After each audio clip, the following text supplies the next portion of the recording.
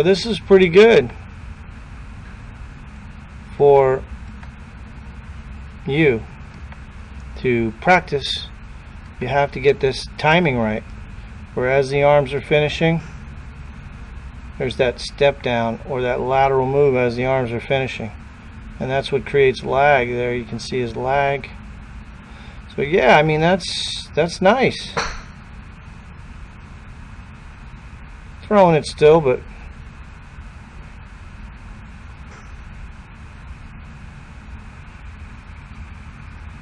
it's better.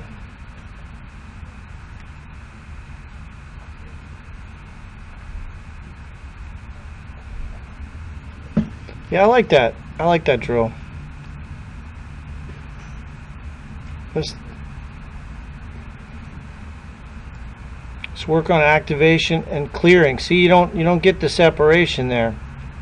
The hips aren't starting to turn and your arms aren't staying back as you're, but you're getting the timing right. It's just there's no whip in the hips. You got to fire the hips a little more vigorously. You're stepping down with the foot early, but the hip doesn't really fire. It just sort of goes lazy there.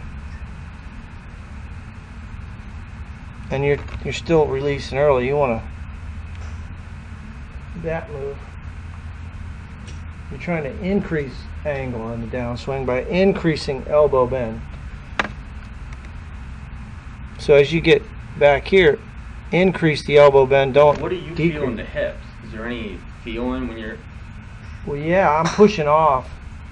I'm sitting, actually, is what it is. It feels like I'm just, as my arms are going back, I'm just sort of sitting, yeah, and turning. But it's also about loading. When I say load, I want to feel that.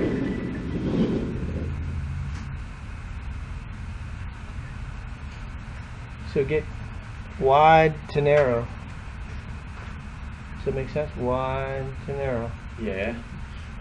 It's the greatest in the world. Doing it. All right, well watch Bubba. He does. I do a slow motion, but. All right, watch my man Bubba, right-handed. Oh no! I got you left-handed now. I don't want to do that. All right, here's Bub. Now, the longest drivers go wide on the backswing. There's the width. There's the early move. Club is still going back. The hips have already sits down, steps down with that foot. Club's still going back. He steps down. Now he's going to thrust. That front leg is going to explode up. Boom.